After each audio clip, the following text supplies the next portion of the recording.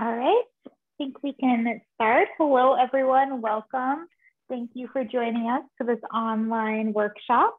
My name is Linda Grand. I'm an analyst at the City of Milpitas, and I focus on water conservation. And I'm super excited to have Jennifer here to teach us about succulents. So we're going to give you a little bit of background on Bosca and these classes, and then we'll let Jennifer take it away.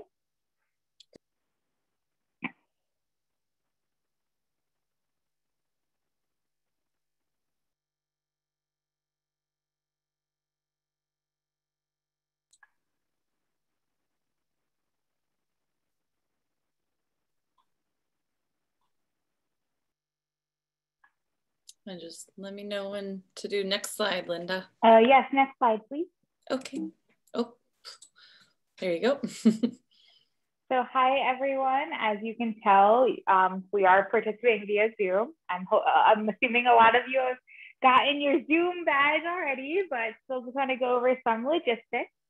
So you attendees are all muted by default. Jennifer will pause throughout the presentation to answer questions. Throughout the presentation, we would like you to ask questions in the Q&A you will see on the bottom of the screen. And you will also be able to raise your hand when the talk is over to ask Jennifer directly, and we'll be able to unmute you. Please do not use the chat function.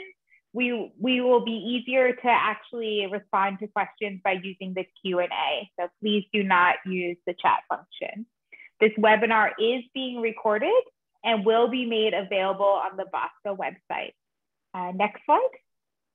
I want to give you a little bit of background about Bosca. Bosca is a special district that represents the interests of 26 cities, water districts, and private water companies, all of which purchase wholesale water from San Francisco as a PUC. Our member agencies collectively serve over 1.8 million residents and 40,000 businesses in San Mateo, Santa Clara, and Alameda counties. And Bosca's goal is to ensure a reliable supply of high quality water at a fair price for Bosca's agencies and their customers. Next slide. Consistent with that goal, Bosca provides a regional water conservation program to support Bosca agencies in improving water use efficiency. The landscape education program is one element of that conservation program. While we have made significant strides in water use efficiency in the past decade, there's still more room for improvement. Outdoor water use provides the single biggest potential source of untapped savings.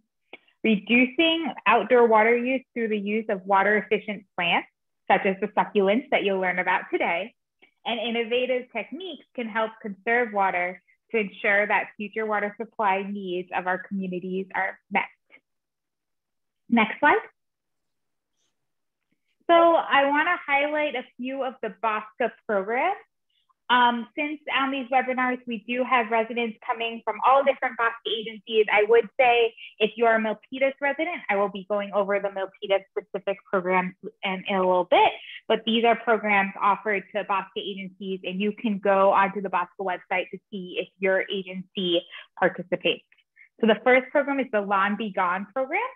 This program provides rebates to customers of participating water agencies for replacing lawn with water efficient landscaping. Bosca also has a rain barrel program, which provides rebates of up to $100 for purchases and installation of rain barrels.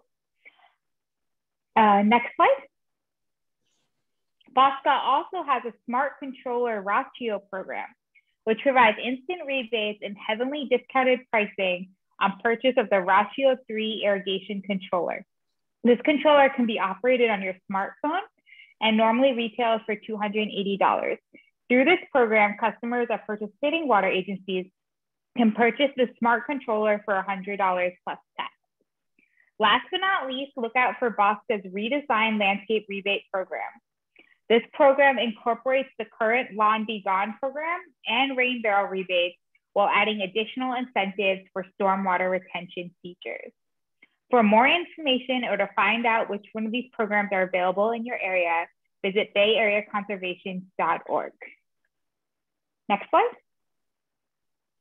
So just wanted to let you know that we're kind of in the start of our spring season here. So we got a lot of more upcoming Bosco webinars. Specifically here at Milpitas, we'll be co-hosting the Edible Water-Wise Gardening for Beginners. So please join us for that. And we will also have future programs as well. Next slide. So you can find more resources at bayareagardening.org. Next slide. So now focus as if you are a Milpitas resident. We work with Valley Water for our rebate program. So very similar to Bosca's, but you will be going through Valley Water. So we offer a landscape rebate program, which includes $2 per square foot of lawn replaced with drought-tolerant plants, such as succulents. We also have irrigation equipment upgrades and rainwater capture rebates. We also wanted to highlight Valley Water's Water-Wise Indoor Survey Kit. This is something you can easily do at home with your kids to try to learn more about where your water is coming from and also learn how to fix common household leaks. You can learn more about all of the programs Milpitas offers at savewatermilpitas.org. Next slide. So happy April, everyone. It is Earth Month. So here at Milpitas, we're not just celebrating Earth Day, we're celebrating Earth Month. So this class is one of our events happening during this. We have other future events, such as we're holding an Eco Heroes Kids event, which will be a kid-friendly show to kind of learn what you can do to be an eco hero yourself. We'll be holding a climate reality presentation where you'll learn more about how to model the effects of climate conscious behavior and policymaking. And we're also offering litter pickup kits, and we're gonna have a compost giveaway as well. So lots of fun events coming up.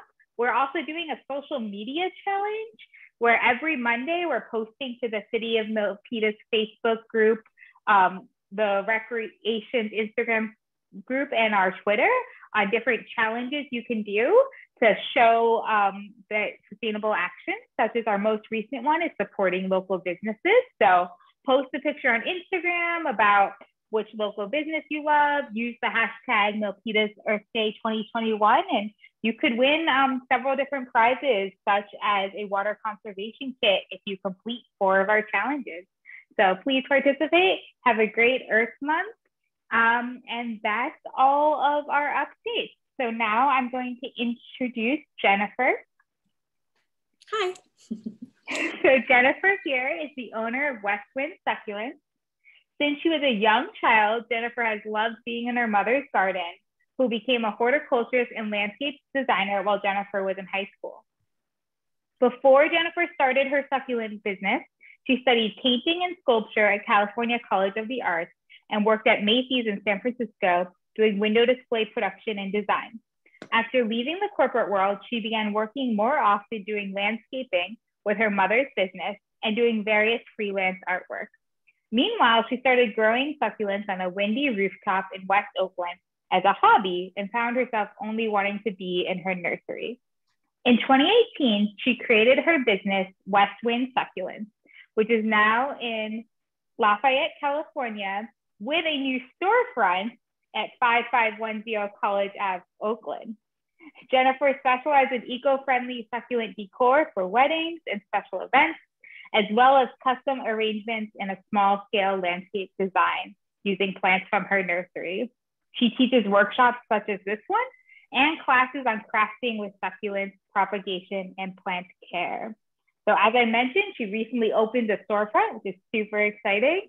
And we're really happy to have her here today to discuss water-wise planting with succulents. Jennifer, I'll let you take it away. Great, thanks, Linda. Hi, everybody. Thanks for joining.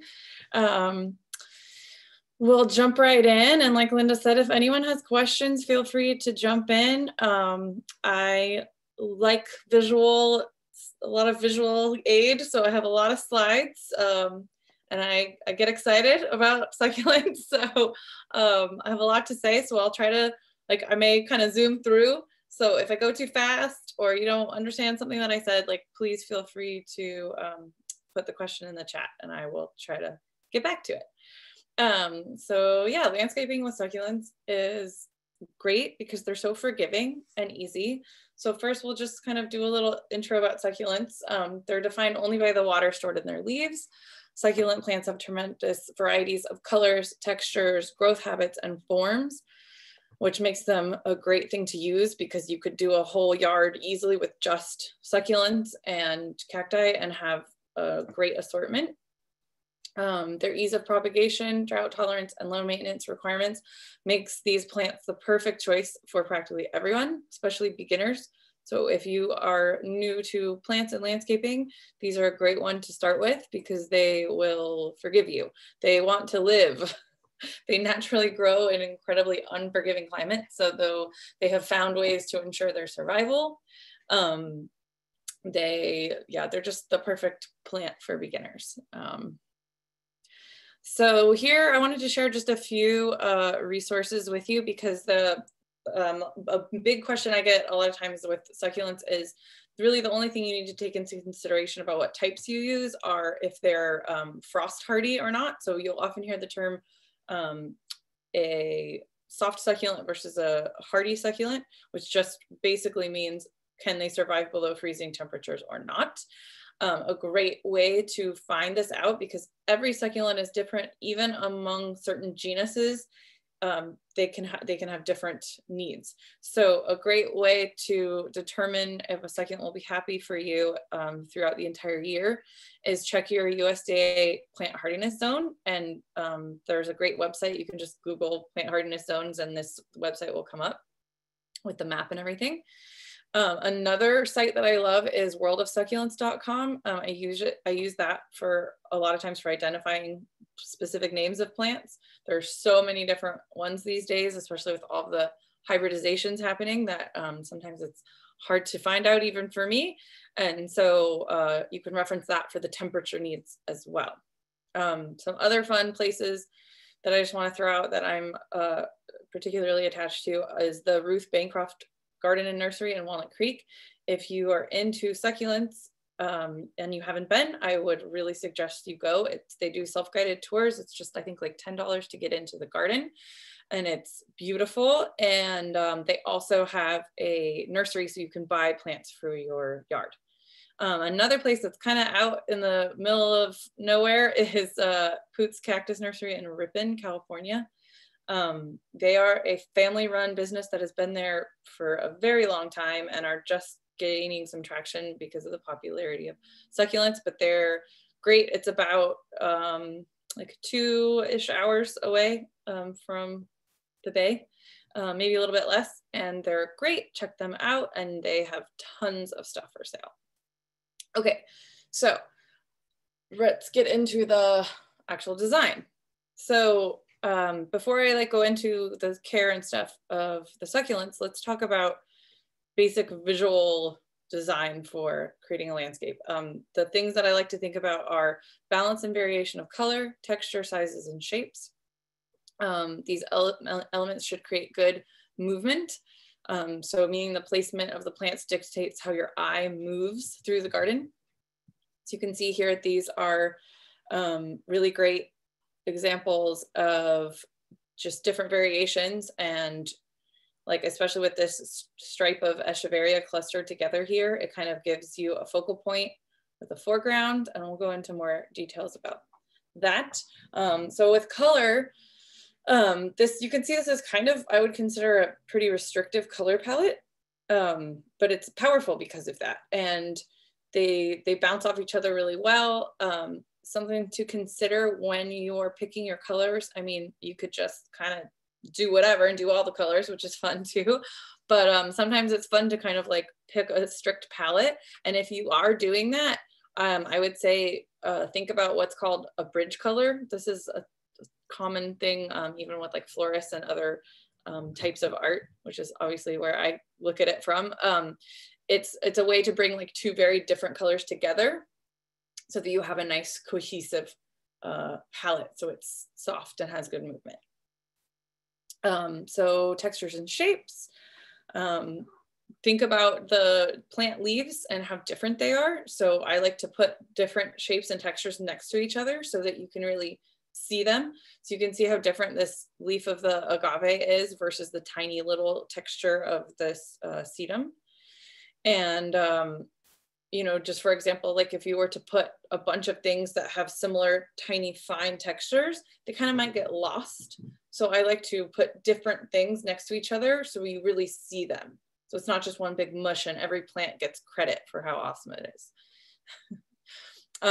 Another thing to think about is movement and grouping. So the placement of your plants will dictate how your eye moves through the space.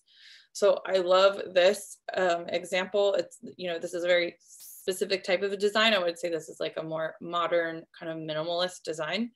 But I use it as an example because there's great repetition, and the way the plants are placed kind of feels random, which in my opinion, I like.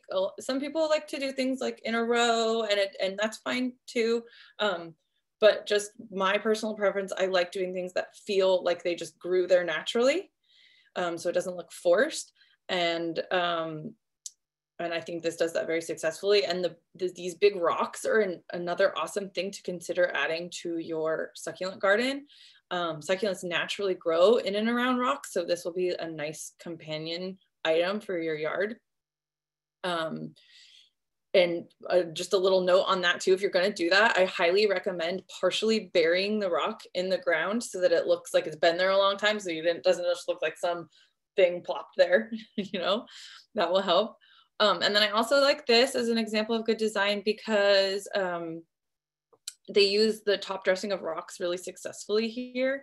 And that's another good way to like fill space, to keep weeds down, to keep moisture in, and it looks really nice. And they have good variation of color and shape there as well.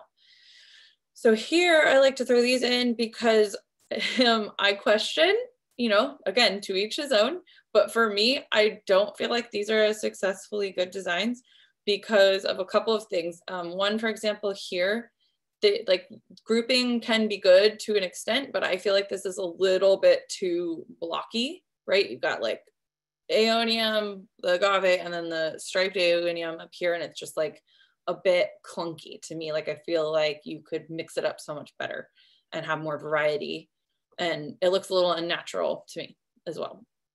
So another example with the rock top dressing, like I mentioned before, I don't feel like this is very great because when I see this, all I see are the rocks. Like it's so bright and contrasty that like I don't even pay attention to the beautiful succulent. So I feel like that is a fail.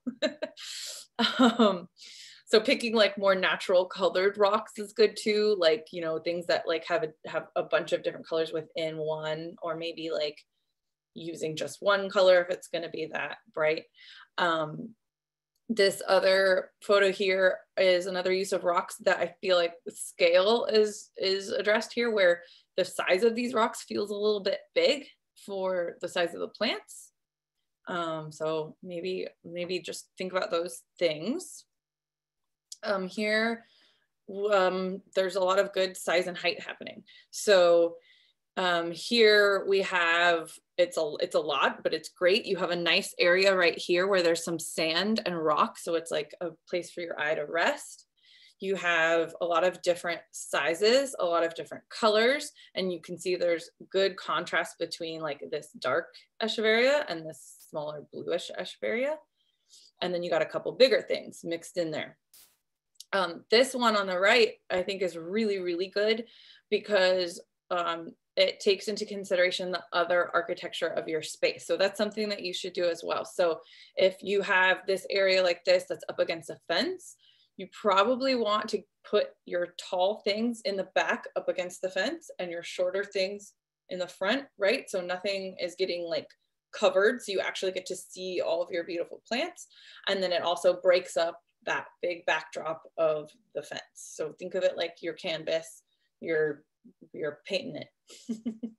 Painting with plants is what I like to think of. And you don't have to use just succulents. There's lots of great plants that work really well with succulents, such as drought tolerant trees. This acacia is really beautiful. This Circidium hybrid is really great, and it's semi-evergreen. So that just means that depending on like the climate you're in, it can lose its leaves for like just a little bit, or even sometimes not at all, depending on where you are.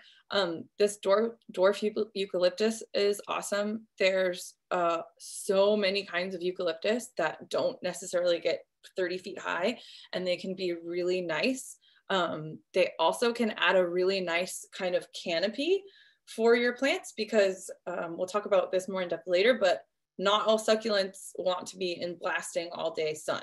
So if you can kind of give some of them a break with a tree or a shrub like this, they're going to be a lot happier and not as stressed, and you won't have to water them nearly as much because they won't be drying out as fast. So I love mixing these in. Other things you can mix in are these grasses. Like there's so many different kinds of grasses, and there's usually a lot of them are very drought tolerant. I love this blue fescue because the color is fantastic and it doesn't get huge. So it's really good to pop in there. Protea are amazing. There's a lot of different kinds of those. And they look insane, as you can see when they bloom. This is actually from the Ruth Bancroft garden. So they don't only have succulents either. They have a lot of other very interesting plants. And shrubs, such as this Arctostaphylos, is great too. I think the color is fantastic with a lot of the bluer succulents, kind of bounces off of each other.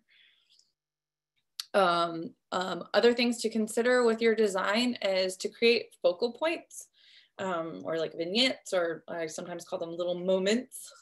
So that it, like, you know, like just like a painting or something, and you have kind of like a nice focal point, and then it allows your eye to kind of move all around that. So clearly with this fountain kind of becomes the focal point of this yard as a nice start, and then you get to appreciate all of the stuff around it.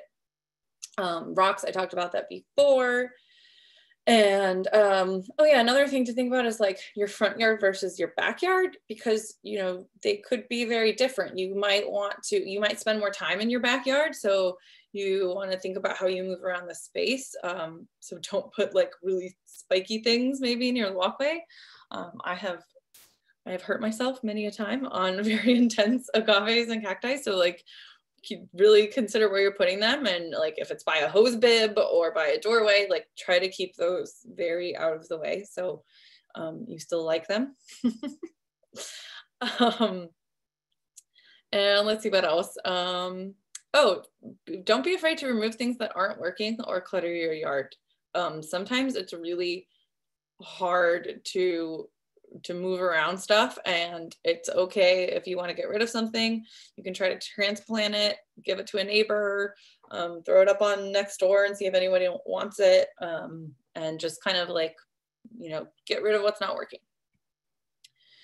Another thing to think about is mounding, which is really good for drainage, and it also adds a lot of visual interest. This is a little strip of yard that we did a couple months ago in San Leandro, and you can see it's kind of not the best photo because of all the shadows, but you can kind of see here what we started with. This strip was just flat, and this brick wall or cement wall was just exposed, and like not only was that ugly, but we thought it would be much better to have this kind of flow and movement. So what we did was we placed the rocks first, which I do suggest doing that, or like starting with your big things first if you are starting with like a blank slate. As like I said, like your focal points are like things to work around. And this is kind of what it ended up like. You can put pots in the landscape. I always think that that's fun. This was freshly planted. She wanted a room for things to not only grow in, but in case she found more cool succulents she wanted some empty zones.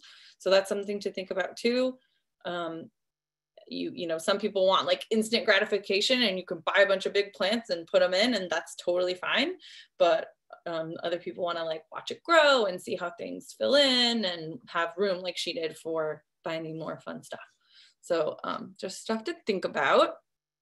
So watering succulents. Actually, maybe that's a good place to stop if Linda, if there's any questions, or I can start going into care. We have one question: if you have a recommended place to get a large lava rock. Oh yeah. Well, I don't know. It might be kind of far for, well, I know people are all over, but the place I like for rock, big and small, is American Soil and Stone in Richmond. That's where I get my potting soil from, and I love it. It's the best potting soil in the land. That's all the questions we have right now, but everyone please continue to put them in the Q&A. Okay, awesome. Okay, so I'll get into more of like the care of succulents. So general rule of thumb in the hot months is to water about once a week. In pots, I mean, it could be a little bit more, a little less. That's just like kind of a general rule of thumb. Depends on where you are, how hot it is that week, all of that good stuff. How much, like I said before, how much shade you have, how well your soil drains. But that's like a good rule of thumb. And then in the winter, you're going to water like way less, if not like kind of not at all, depending on your situation. And in pots, when you water those, make sure to water deeply enough for water to run out the drainage hole. And then you're going to wait again before you water for it to fully dry out. So I always like to tell people, think about succulents like in their natural environment. So, I mean, usually when it rains, it really, really rains, and then it doesn't again for a long time. So that they're used to that like big cycle of drying out. So they don't want to stay moist or they will rot. Drip systems are the best way to water always for conserving water, just because it goes like exactly where you want it to go. If you don't have that, or you have like a smaller space and you're fine with hand watering, that is also totally fine. I actually really enjoy it, and I definitely use these watering wands. I think they're great for being able to like really direct where you want it to go, where you want the water to go. It also showers really well. Like you want, whatever you use, you want it to sprinkle like rain. You don't want those like blasting hose attachments that just like, they can damage your leaves. They create divots in the soil. I hate saying this to rat her out, but my mother-in-law waters with one of those in pots, and it drives me crazy because she'll just shoot it right in the pot and it'll create like huge divots and it'll actually expose the root, and that is bad. You want a nice, gentle, even sprinkle, whether you're in a pot or the ground. Also, like I mentioned before with the rocks, if you have a nice rock top dressing, that can also help with that. So it'll like keep the water nice, and it'll like sprinkle on there and then fall right in instead of like ricocheting off a lot of stuff. So that's another good thing to think about when you're watering. Here's some examples of rotting succulents so you know what to look for. This is the most common killer for beginning succulent growers. A lot of times, because people are like, if they see a problem or what they think is a problem, or they're just used to other plants, you water too much and then it rots, and there's pretty much no coming back from rot. So I always tell people, when in doubt, just don't water. It's always better to have a few leaves dry out and fall off and have brown tips rather than this, because as you can see, when a plant rots, it usually starts rotting from the inside out. So this stem is dark, it's mushy, and it's bad news. The only way to save a plant if this happens is sometimes, if you catch it in time, this top part of the plant, if it's still intact and firm and fleshy and not rotted yet, you could cut it off and let it callus over for a day or two. So that just means where the stem hardens off, and then you could propagate it by sticking it in some soil and hope that you can save it that way. Yep. Okay. So here is some stuff about planting.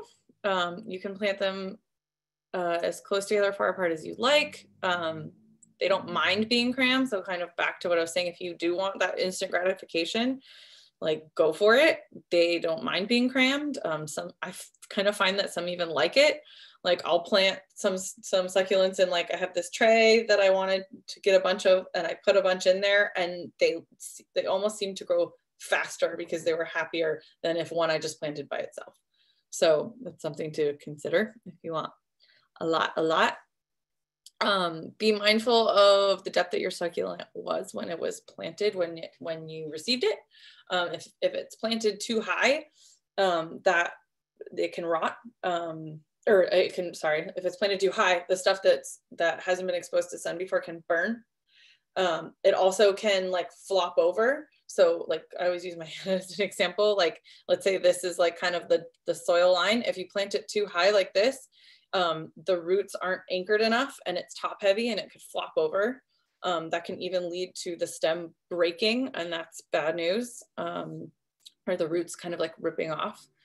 But if it's planted too low, then you can rot those leaves. So you really don't want any of the leaves like buried in the soil or really even touching them, because that can add to the rot. With that said, let's say just for example, like I've had some plants that got really long and tall, and there are certain kinds that actually shoot roots off from the stems. And if you have one of those and you were to bury something like that deeper, that's totally fine. So, you know, like with all of this, it's like guidelines and loose rules. There's like really no like hard and fast rules. So these are just like, there's exceptions to the rules lots of times, is what I'm trying to say. Oh, whoops. And when you do your holes, usually just do it about double the size of your plants. That's totally good enough. And just a little side note is succulents will tolerate losing quite a bit of their roots and still thrive. So don't worry if some break. That's another reason why they're so good for beginners, is because I feel like a lot of people are like, I'm scared I'm gonna hurt it, and what if something breaks? And like, they don't care. They propagate really well with no roots at all and just stems. And when I do my succulent arrangements, I always feel kind of guilty saying this, but sometimes if I really want to fit a plant in a pot because it looks so great, but its roots are really big, I've been known to rip half of the root system off before to get it to fit in there, and it didn't care at all. So just a note, so don't be scared. And with that said too, like if you put something in a place and then you're like, oh, I don't like it there, it looks ugly, dig it up, put it somewhere else. It's not generally going to have the shock that another plant might. Okay, so soil. Well draining soil is the most important thing. This is kind of like a fancy little test you can do to see how well your soil does drain. It should, I mean, basically a good rule of thumb is like, if you fill a hole, you should immediately start to see it drain. This is like a fancy way to see, like you can, there are different guidelines for like timing that you can do to like actually see how fast your soil drains by measuring it and timing it. You could do that if you really wanted to get into it, but like the most important rule of thumb is like visually you should be able to see that start going. And if it doesn't, that's okay. You can amend it with things like here that are here. This lava rock is great. Pumice is good. And a lot of people like perlite. I use it for propagating only. I don't like it in the soil. It basically is like so lightweight that it like ends up floating to the top of the soil after a while. So I would forget that unless you like have it and you just want to use it, but it's better for propagation. And then the lava rock, I prefer for that to mix into the soil. It's better for landscaping because first of all, it looks better. It blends with the soil better and you don't have as much like spotty looking soil, which, you know, doesn't necessarily matter, especially if you're using a top soil. But also it has, let's see, how do I say this? So with the pumice is better in pots because it has more nutrients is really the thing. And so that's really the only reason why I use the white pumice in my pots. And then this in the soil. Let's see. Okay. And actually I had a little tidbit too, is that this perlite is actually, it's super heated pumice and it's like popped like popcorn. So this perlite, another reason why I wouldn't put it in the ground is it's totally void of any nutrients. So there's really like no reason to use it except for propagating to make your soil extra light and fluffy. Okay, so light, this is important and it affects them so much. So contrary, like I said, to popular belief, most succulents prefer like part shade and part sun, or at least like some kind of filtered sun. Now that, you know, again, that's general. It depends on where you live. So like for me, I'm in Oakland. We don't generally get very hot. So I could get away with putting something in full all day blasting sun, more so than, let's say, someone in like Concord who's getting like constant 100 degree days, and it's really going to suffer. It would probably be too intense. So that's something to think about, is where you are and how hot you get. You know, and some you totally can do it and it'll be fine, but like most look best with some relief. And they'll need less frequent watering, like I said before, if they have some shade. Here are some examples of sunburn. So this can happen if they do get too much sun. Now, usually the burning occurs with transition to different exposure. So that just means that if you have had a succulent in the shade all its life, or you buy it from a nursery where it's under like a partial cloth, and then you put it directly into all day sun, more sun than it's had, it will burn just like people. So we'll see these like brown spots as all burns. So a way to avoid this is you can just slowly transition it. So you can just like every couple of days move it more and more into the place that you're going to put it, and see how it does, so that it's not just like boom. I always think of it like being indoors all winter, and then all of a sudden you go to the beach like all day long, and even though you put on sunscreen, it's like, oh my god, I got burnt, because your body isn't used to it, right? You got to like build that layer. It's the same thing with plants. So here's an example too of like the same exact plant in my nursery that I had in the sun versus one that was in way less sun. So sometimes it's great. Sometimes you want it to be in more sun and you get like more intense color, or you have this beautiful pale blue, and that's totally fine too. But these are just like things to notice why they're doing that. Another thing to note too is, I don't think I have a slide of it, but a lot of times if a plant is too stressed in the sun, like particularly aloe will do this. If you see an aloe that is very tight and it's tied up on itself, and the leaves are kind of like cupped inward towards each other, it's like literally hiding from the sun. It's like, oh, it's too much. I'm going to close myself up so I don't have as much sun coming down on me.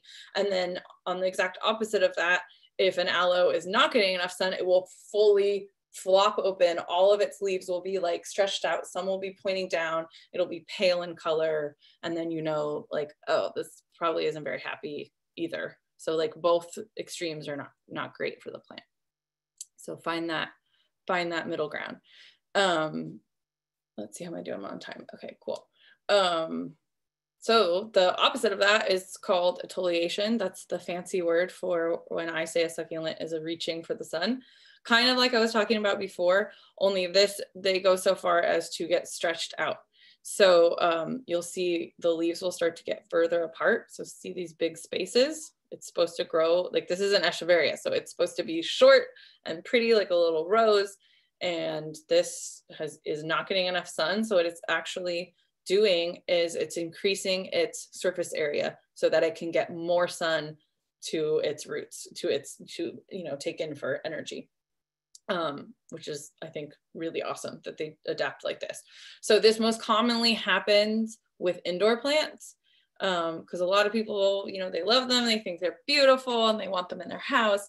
And a lot of times, even if you put them in a window, it's just not the same. It's just not as much sun as if they're outside. Even if something's outside in the shade or part shade, it's still nowhere near, it's still getting way more light than it would be inside. Unless you have like a really, really awesome sunny window, I would say, enjoy a potted arrangement and the echeveria and all these pretty ones for like a few weeks, and then maybe consider moving them somewhere else, so where they have more light so they don't do this. Because what happens when they do this, it's fine. They're not going to die usually. But in extreme cases, this stem will just get so skinny and weak that a lot of times they just break because they can't support themselves. So, and they just don't look as good. Okay. Oh, I listed some plants that will be better inside. So if you really do want to do it, Haworthia, some aloe, some aeonium, these will all do well inside. Really because they're like slower growers, or they can just like handle more shade. If you do an aeonium, you could do like those variegated ones I found do really well inside. I've noticed that sometimes things that are very variegated, which means they have the white or like different colors hybridized into them, they will handle lower light, I've noticed, or like more shade, and could maybe be tried out inside. Okay, so pruning and fertilizing. Here is an example of an overgrown container. So when this happens with a container or even in your yard, it's great to cut back the plants. You'll give more space to other plants if you remove some stuff that's just going nuts. So they'll get more light, they'll have more room to do their thing. You could even take whole plants out and just put it in the ground or put it in a different pot, and then like backfill in those spaces with more soil so that there's just more space for it to grow. Oh, and don't ever throw away your succulents, your cuttings. If you put it on your sidewalk, like I was saying before, just like put them on the sidewalk, people will take them. I do that often, and you'd be surprised how fast they'll go. And if you want to try propagating, you can, like I said, stick stuff in soil with the cuttings, and most of the time things will root, and it doesn't hurt to try. So if you want to try, I suggest just going for it. You could do it in the ground too. And I think there was something I forgot to say about light. Darn it, now I forget. Oh, yes. I wanted to say with the light, like if you have a really bright full sun area, aside from things like the trees for canopies like I was talking about, you could also, the way you position plants next to each other, that will help give a break from the sun. So for example, if you had a really big agave and then you wanted to put a more delicate echeveria next to it, kind of nestled, that will give it a break from the sun. So think about like where your sun is going during the hottest months, and if that little echeveria or a little delicate sedum as a ground cover might get like a little bit of a break from just other big things, like the rocks will do that too.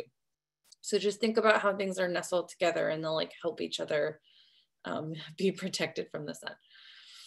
So, okay, back to this. So fertilizing is like totally up to each his own, because I don't do it super often. I tend to do it more with things that are in pots. The reason for this is that these guys are just so like good and like used to harsh conditions, like I was saying, that they're like probably fine with your native soil. When things are planted in the ground, you have like a natural environment of like, you have worms, you have bugs, you have minerals from rocks, and it's like just a good little ecosystem, and so it's probably fine. But if you want to do it, you just really want to get them big and growing crazy, you can do, I do like this liquid fish emulsion. I've done that before. It's a little stinky, even though it says it's like non-scented. So just be prepared for that. But it's nice because you can just like do it every once in a while and mix it in with your water and just like water with it. And it's like all super organic. And then the other thing to think about is the levels of the minerals, so of these elements, so nitrogen, phosphorus, and potassium. So when you look at a fertilizer, there'll be those three letters. That's what they are representing, how much of each of those things they have in them. So the best thing to do is get something that's balanced. So it'll say 10, 10, 10, 14, 14, 14. Just things that are similar is good. So it's not like too extreme of one thing or another. And generally you only want to fertilize like in the spring and summer, in like the active growing season. A lot of times things in winter are dormant. There are a few succulents that actually their growing season is winter, like aeoniums, and you could fertilize those then. But otherwise, everything else is kind of just like chilling out, like hanging, just just resting until things get warm and happy for it again. Jennifer, we have a couple questions. Yeah, perfect. So one of them is kind of from what you were talking about earlier on with placing succulents. They're asking if succulents spread or do they stay the same size? Oh, that is such a good question. Every succulent's different. So some like example here with these like little guys, they spread, whereas the echeveria, it will spread, but what it does is pups, which is like they'll have more little rosettes that cluster around them. Just like, you know, like an agave, sometimes those have little babies, sometimes they don't. It kind of depends on each species is different. So just kind of like look into that when you're choosing to see how much room you want to give it. But yeah, they're all kind of different, like I said, and like the worst problem you're going to have, which is not really a problem, is if something goes bananas, like I was saying, you can just like rip out part of it. And the only thing I would say watch out for are like certain agaves get really, really big. Granted, it does take a long time for them to do that, but that's something to think about. There are so many different kinds and things that are hybridized to not get big now that like there's a really cool agave that has like a white stripe, and it's been made so that it only gets about 4 feet by 4 feet. So it doesn't get like, you know, the crazy 12-foot high ones. So yeah, good question. So they're all kind of different. Great. Another question came up about watering. Mm-hmm. Elizabeth wants to know, when you're watering in the ground, how do you know when it's enough? Ooh, that's a good question. Gosh, I do everything by hand. So I just kind of feel it out. I like to like, you hover over, I mean, you can kind of see on the ground when things are like puddling,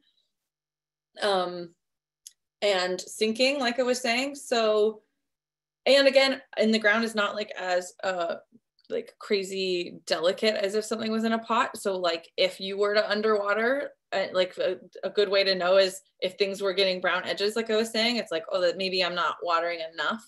A good way to do it is I go over things multiple times in case I miss something, or you know, it depends on your drip system too. So like, you know, like 15 minutes once a week might be enough, depending on what you have, or like maybe it needs to be like half an hour once a week. So again, unfortunately, there's no like clear answer. You kind of got to feel it out, but you know, definitely not just like a sweep with the hose and that's it. So like, I know this is not in the ground, but like you basically want to try to visualize like the water seeping into the soil, if that's possible for you. Because you want to make sure like all of those roots are getting water and not just this little top part. I don't know if that was helpful at all, but yeah, you kind of just got to feel it out. Everything's different. Can I do 1 or 2 more questions, then we'll save the rest for the end? Yeah, we have a good question. I'm pretty much done, so we can just kind of go for it if you want. This was my last slide. Oh, great. Okay, yeah. Awesome. So we have a good question on native plants. Linda says she likes to use native plants in her garden. How can she check if the succulents are native to California? Oh, that's a good question. There are few. I know there's one is a Dudleya that grows native on our coast. I'm trying to think offhand what else I know for sure. That website I referenced, the World of Succulents, that's a good one because it'll say like where things are from. But lots of times things are native to like South America or Africa. Some like those shrubs that I like are native to like Australia, but they're great because they're drought tolerant. So yeah, that World of Succulents would be a good place to look up where they're from. Great.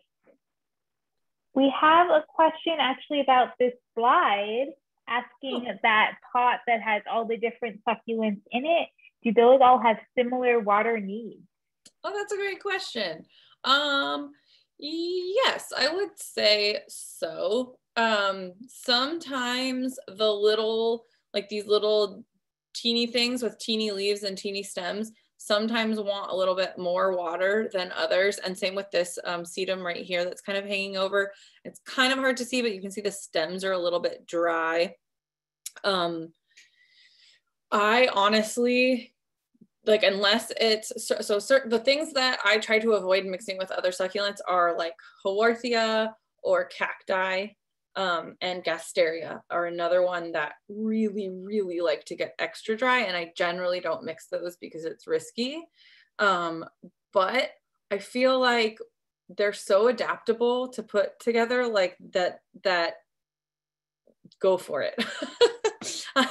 Like, again, that's like a rule and things you like, people ask me that a lot actually. And it's something that I've started to think less and less about just because I've had such good luck with them just like figuring it out. Like I said, when things are clustered together, I almost feel like they just kind of like balance each other out and like insulate each other. So even if one maybe wanted more water than the other, because they're kind of like tight together, it doesn't dry out as fast.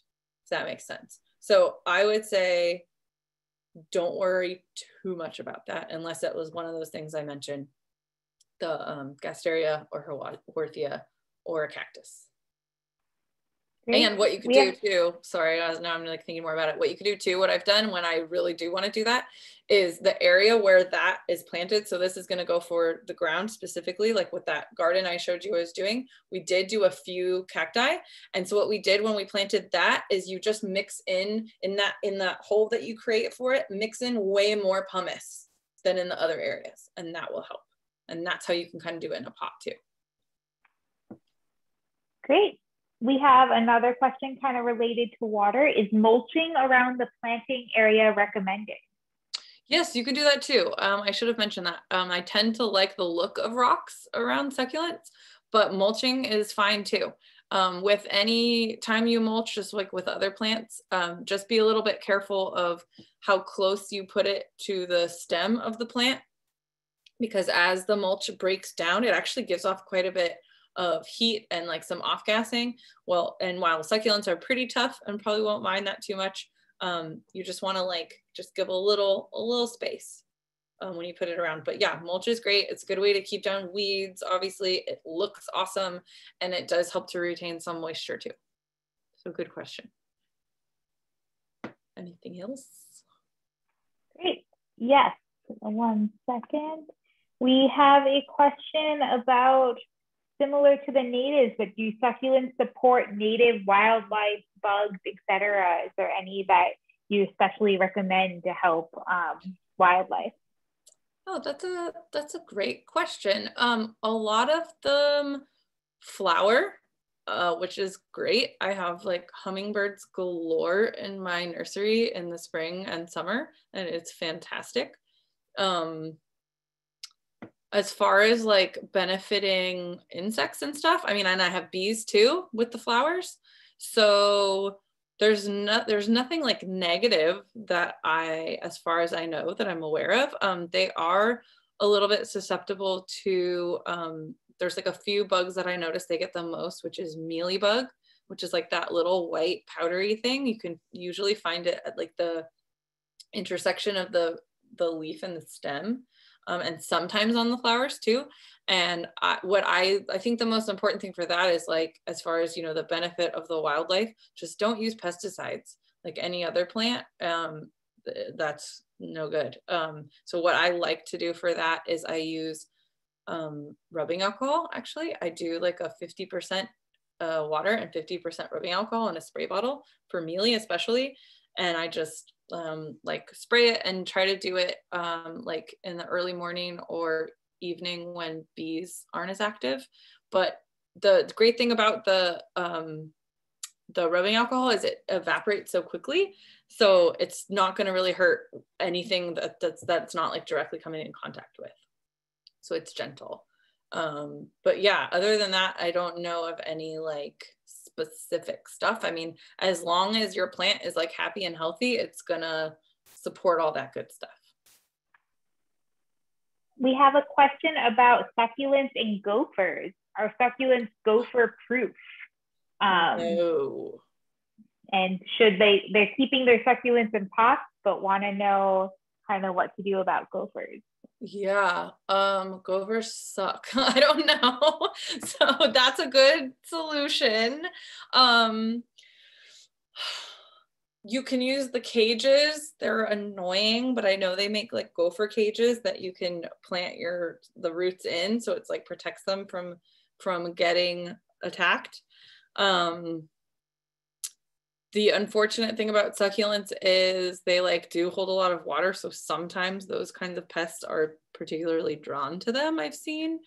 However, I have a gopher at my nursery, and I kind of did a test and put some in the ground, and like, when was it? I think in the fall, and they're fine so far. We'll see how they do the rest of the summer. I'm not sure. I wish I had a better answer. Maybe Google it. Honestly, maybe there's like some other magical answers that I don't know of. Sorry. We have a question. I might pronounce the plant wrong, but etaliation? Is that right? Oh, etoliation. Yes. Can you just cut the flower top off and replant it? Great question. Yes, definitely do that. I would recommend that. And when you do that, I would probably cut it like pretty far down, so that when you get, because you'll get new growth on the place you cut it, you'll probably get like multiple, which is kind of fun, like little rosettes coming back depending on what your plant is. And then yeah, you can plant that top part. So when you plant that top part, if it's really long, I would say like chop that so it's shorter, right? So you don't have this like huge skinny thing to plant. So chop it so it's maybe like this big, and you'll remove all of the leaves on the stem, not all of them, sorry, like enough to create its own little stem, so that when you so when you plant it, none of this stuff that's going in the soil has any leaves on it, because those will just rot and it'll make everything funky. So pull those little leaves off there, let it like lay in the shade for about a day until the bottom hardens off. What that does is it keeps like soil-borne pathogens from getting in there. So think of it like when we get a cut, we get a scab, same thing. It's just like a little protection from that flesh of the succulent. So do that before, and then yeah, go ahead and just stick that little stem in, and it should root within, especially right now, within a matter of weeks. Awesome. We are going to continue to answer questions. I do want to recognize that it is 8 o'clock. So if anyone does need to sign off, thank you so much for joining us. And as I mentioned, this class will be recorded and posted on the BOSCO website. And as Jennifer here, come say hi at her new location. Yeah. So I kind of skipped that because I got excited about the plants, but yeah, I have a storefront and it's in Rockridge, and I now have like a ton of houseplants too. So just when I need another obsession. But my husband makes handmade furniture that we have in there too. And he's been making me a lot of plant stuff lately, like plant shelves and risers, which is great. So yeah, if you have like plant questions, or another little tidbit I'll just mention before you guys go that I offer is if you need a drainage hole in pots, a lot of times people do because there's so many cute pots that don't have holes, I can drill a hole for you. So yeah, if you have plant questions, come on in and say hi. And then there's all my other info, my email and my Instagram and all that good stuff. So great, and we are going to continue to answer questions. Awesome. Okay. So we do have one about, do you recommend letting all succulent cuttings scab for a few days before planting them in the ground? Yeah. Yes, it's best practice to do that. Again, it's just a rule, and rules are meant to be broken sometimes. I have been known to be super impatient, and I'll cut them and do them in the same moment. And it's generally fine. But if you really want to make sure it's like super successful and you are not so impatient like me, I would, yes, definitely recommend letting that happen. Usually it only takes 24 hours, sometimes even just overnight. What it really depends on is the size of the stem. So something little will probably take 24 hours, but I have beheaded like really big echeverias that have stems like this big, or even like agaves, where I had to like actually saw a huge thing off, and that like a huge big plant this big. And that can take like up to a week, if not more, to harden off. And that's totally fine. It'll just sit there, put it again, try to put it probably in like the shade so it's just not as stressed, and just wait. And cacti sometimes even longer. So like a really big like euphorbia like this, that's sawed off, you can just, again, just lay it somewhere and wait. And the best way to know is it literally will just be like dry. Like it'll feel like a scab and there won't be any like sticky, wet flesh. So that's how you know. We have a question going back to sunlight. Jane says that she has trouble striking a balance between shielding my succulents from direct sun and making sure they're visible, tucked partially under a non-succulent plant or a rock. Any further suggestions on that? Yeah, that's tough. You want them to be happy. Let's see, what else could you do?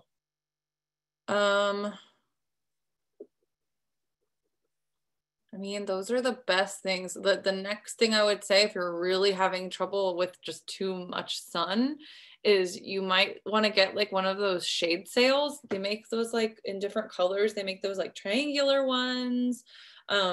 Even if it didn't, if you had like trees, or you know, like even if you didn't have anything to string it from, you could get like some really thin pipes or something, or like posts, and put those into the ground and do that.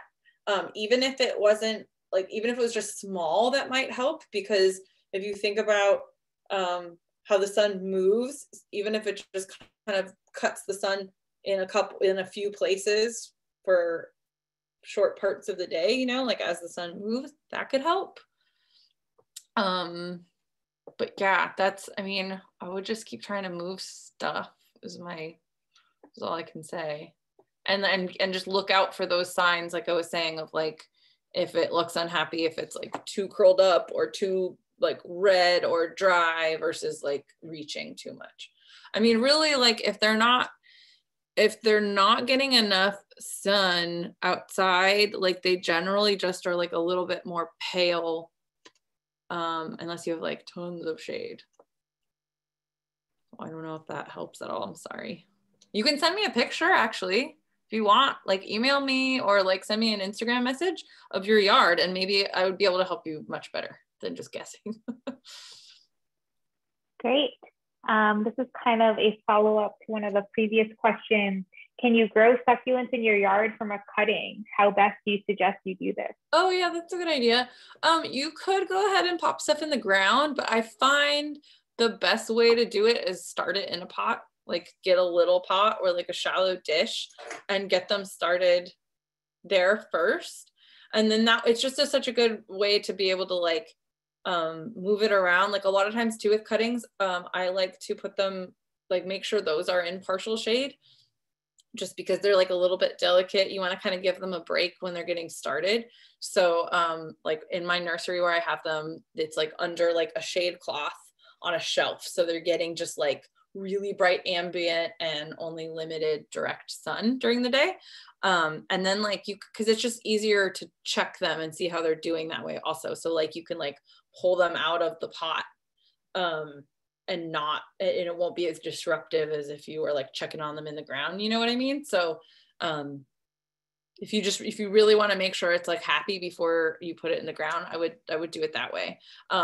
Otherwise, just you could put them directly in the ground and just kind of same thing, like make sure they're not like out in the middle of nothing with no break from the sun. Like do them, you know, like next to a rock or next to something tall, because they'll probably be little and you want them to be more protected. Think of them like little babies. They need a little help to get started. We have another question on education. Do you have any good books to recommend that give sizes of plants?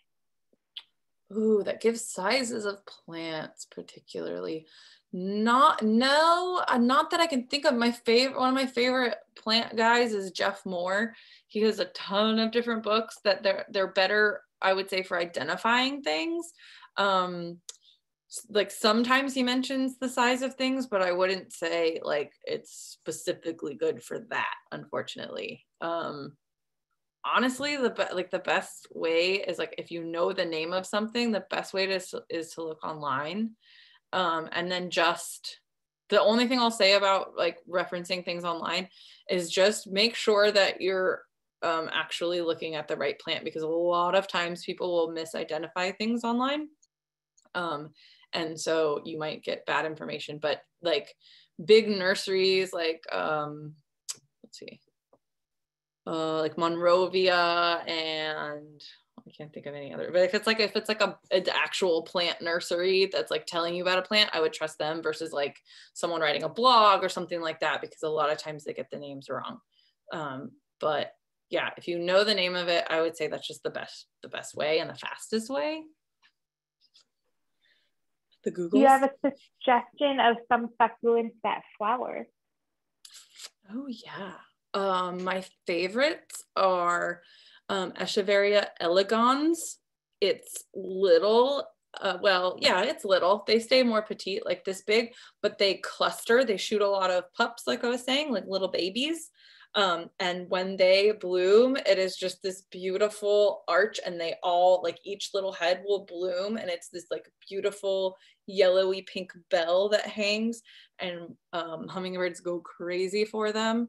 Also aloe, most all of them have pretty wonderful blooms that are huge that also the hummingbirds love.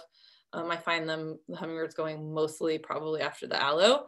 And then my one other favorite is Kalanchoe, and that's a big genus, and a lot of them have they have similar flowers, but I feel like the most impressive ones are the, what is it? I think it's called Mariners and Lavender Scallops. They have these big, like orangey red bells that are just like, there's tons of them. And that is a good landscape succulent, I would say, because it's nice and tall, but not too tall. Like they're usually about like 1.5 feet, and they cluster, they spread widthwise really well. So if you were to plant like, I don't know, like 1, 2, 3 in a nice space and just let them fill in over a few years, when they bloom, you'll get this like huge, awesome, like strip of great flowers, and they last a long time. So yeah, those are my faves.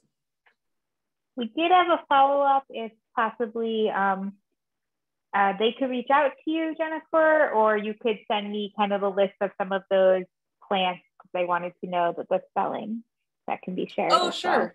Well. Yeah. I'll email you, Linda, and you can send that out. Or either way, like if you want to just email me is probably the best way, and just be like, hey, what did you mention? And then I can. Great. Yeah. Also, we have some more questions. Please feel free to put more in the chat. I see we still have around 45 people here. It's awesome. Please raise your hand also if you want to be unmuted and ask Jennifer directly. Yeah, that's right. We have a question from Trish saying, I want to plant in a tilted wheelbarrow. Any tips? Would it be helpful to use something like chicken wire midway through under the dirt or attached to the container to help hold the dirt intact? Do you have any issues with using pine cones as part of the soil aeration? Oh, interesting. That's awesome. I've done that before. It looks super cool. The only thing is just make sure there's lots of holes in it. You could take a drill, put lots of drainage holes, and use succulent soil. So it's nice and gritty and well draining, but otherwise you shouldn't need to use chicken wire or anything like that. And I would definitely not use pine cones, because as they break down, they're going to get like, I don't think it would be awful, but you just don't need to. And I wouldn't do it. The like pumice and sand and stuff like that that's in the succulent soil would be totally fine. Actually, I would use straight succulent soil, or even consider adding a little regular potting soil with it so it's not as dry. And the reason I say that is because it's metal, and the metal can like heat up a lot in the summer, especially if there's sun beating on it. So it might like dry out extra fast. So you could kind of make your soil like a little less drainy, just a teeny bit, if you live in a really hot place. If not, don't worry about it. Just succulent soil is fine. But yeah, it should stay in place and fill in really well. And unless it has like some crazy angle or something where you're not able to keep the soil in, you don't need chicken wire or anything. Just plant directly in there and it'll look great. Send me pictures. We have a couple more questions. Feel free to add more to the chat. This is kind of a follow-up with pests and kind of natural pest control. My succulent containers sometimes get root mealy bugs. What is causing that, and how do you control / prevent it? Oh, that's the worst. I actually offhand don't remember. I don't know like what the actual cause is. Like a lot of plants that get pests, it can be if they're like unhealthy or not very happy. And another weird reason is if they're too healthy and happy. It's like a strange thing. If they're like too happy, like that's kind of one of the reasons why I'm not like super into fertilizing, because if they're just like too amazing, it's like, I don't know, it's attractive to bugs. And then if something's too unhealthy, it's attracted to bugs because it's like, it's an easy target, I guess, kind of thing. But the best way I have found to get rid of that is hydrogen peroxide, which is awesome because I don't like using crap, even things that like sometimes are organic or like just harsh. So hydrogen peroxide I found like instantly kills them. It like sizzles them, and it's also totally fine for the roots, and the roots love it because it like aerates them. So when you use it, there's different ratios to use, and I feel like when I use it, I kind of wing it. Like I'll just get one of those bottles and I get my watering can and I'll put in maybe like a quarter or a half of the bottle, maybe like a quarter of the bottle in a big watering can, and fill it up and just water it wherever you're finding it. And if it's in a pot, it's easier to check, right? Because then you can like lift it out and see. And if it's in the ground, it's a little harder, but like I would just do that. Like maybe if it's in the ground, I would probably do that like once a week for a couple of weeks, just to make sure that you're getting them all. We have 2 more questions. We have time for a couple more if anyone has any more. Are there any succulents that can droop and fall over the sides of pots? Ooh, yeah. If you're doing like any potted arrangement, I always like try to have one thing that's hanging because it looks so great. My favorite is Tradescantia. There's a couple kinds. There's like a white kind that's I think it's called pale puma, and it's like a light green that has like a soft fuzz over it, and that hangs really nice. And there's another purple version that I think is called Pumila. I'm gonna have to get back to you on that one, but it's basically Tradescantia. Like the common one that people know is Purple Heart. So it's like longer leaves, but there's different ones that droop over. Also, there's a lot of sedums that do that. There's one that's called, what is it? Little Missy. And it's like this really cute, delicate little like white and pale green with like some pink edges. And it will over time like kind of like cascade over. All the string Senecio are great. So like string of dolphins, string of bananas, string of pearls. Those are good too and really fun. Certain ones of those can handle more sun than others. Like I found like the fish hooks, which is like the bluer one with the bigger hook like leaves, that can handle like more sun than like a string of pearls. String of pearls can be a little bit delicate. You can even do those. You can do string of pearls inside somewhat successfully. Let's see, am I forgetting anything? I'm like looking in my store to see if there's anything in there. Those are my favorites offhand, but there's lots. Any other questions? please put them in the chat. We can hang out for a couple more minutes. Also, like I said, you can raise your hand if you want to be unmuted. We do have a question related to your store if you ship plants.